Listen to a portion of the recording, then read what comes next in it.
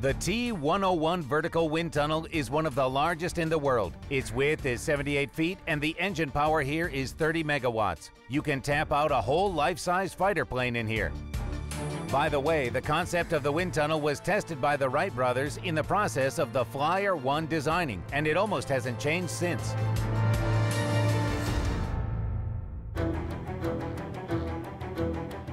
The model is mounted on the scale that accurately measures the resulting buoyancy at different positions of the aircraft. These data are useful for aircraft design.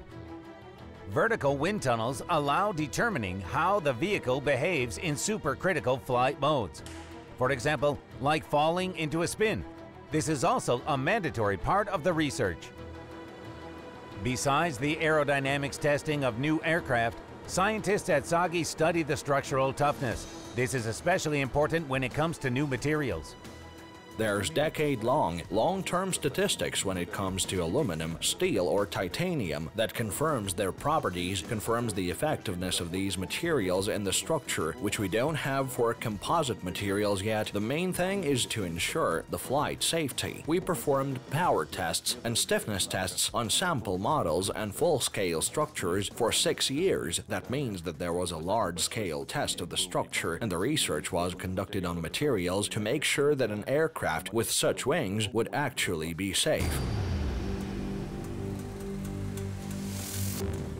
Static and endurance test benches are used to study the aircraft behavior throughout its entire life course.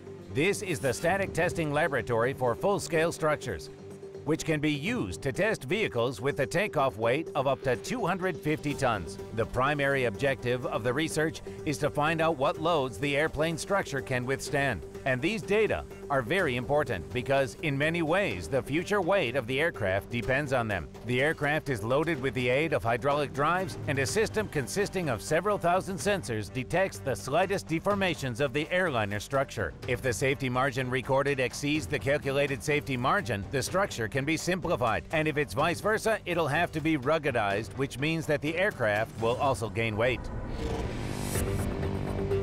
This endurance testing lab simulates the flight loads. The whole bench comes into motion to simulate a takeoff.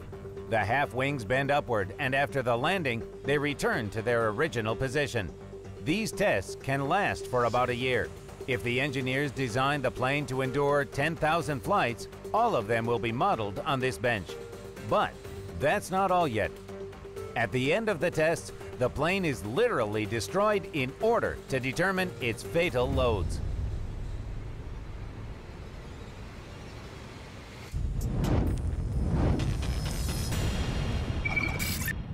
Aluminum isn't called the winged metal for nothing. For more than 60 years, it has been the primary material used in aircraft construction.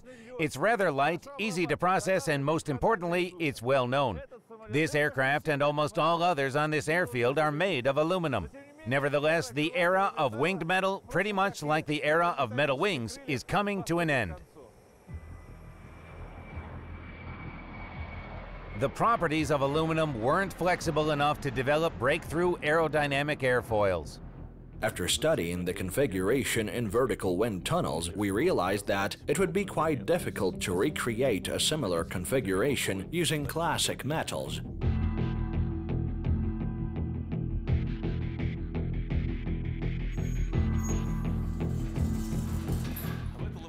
This laboratory is used for cutting and laying out the layers of the future composite material. The main difference of the infusion technology is that it's not initially coated with a resin binder.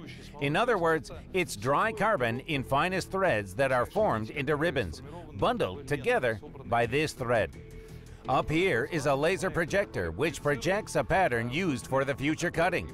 So, it turns out that you're cutting along the edges of ready-made patterns and at specified angles. So that can be, how many degrees is it? Here, that's 5 degrees. 5, so it can be 0, or say 45. And you cut it depending on these layers and then stack these layers. Yes. Is that right? We'll lay various layers out in succession according to the blueprint.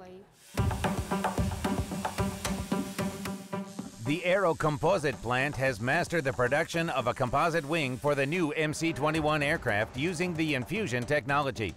It's cheaper than the autoclave technique used by other aircraft manufacturers. Its fundamental difference is that the binding component that adheres to the dry carbon fibers enters the formed part under vacuum in the infusion chamber.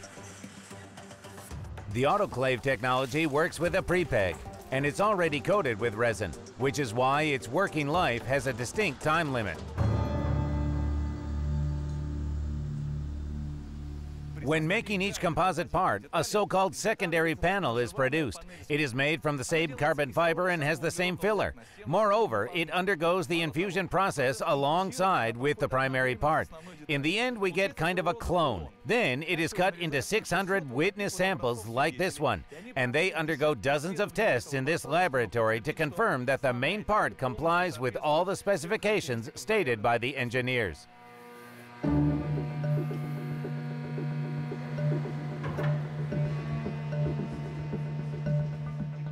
We cut the samples that show us that the polymerization process has taken place.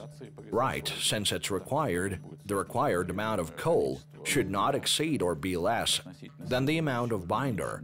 So that's both physical and chemical testing. And then there are strength tests, which allow us to confirm the established characteristics required. But since each element of the structure, every part works under its own load conditions, the tests are different. We're conducting, well, around 5 types of mechanical tests on a component, usually.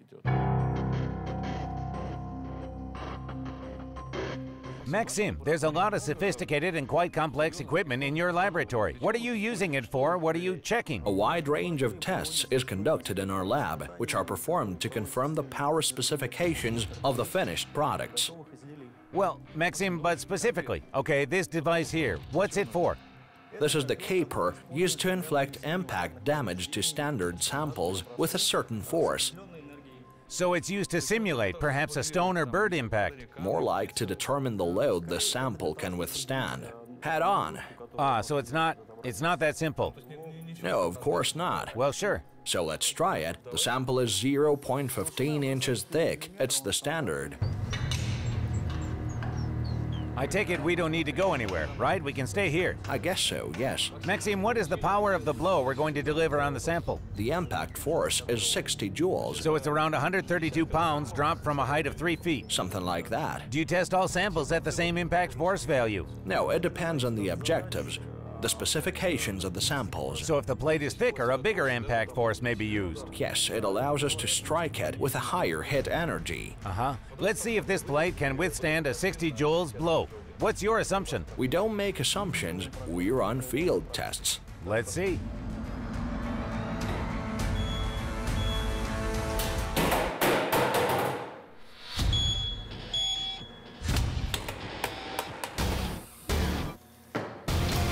Can I look?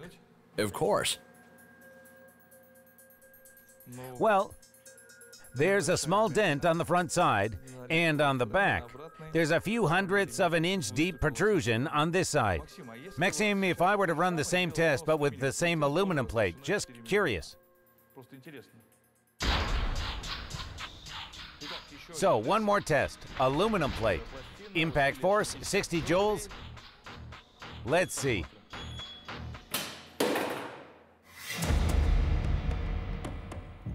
Just look at this plate. Let's put this into perspective. Composite material and aluminum. The difference is, well, this bump here is probably almost half an inch deep. Plus, there's a deep crack that completely rips through the metal. So in this test, the composite material turned out to be, well, significantly stronger, provided that at the same dimensions, this plate is 1.5 times lighter than the aluminum one.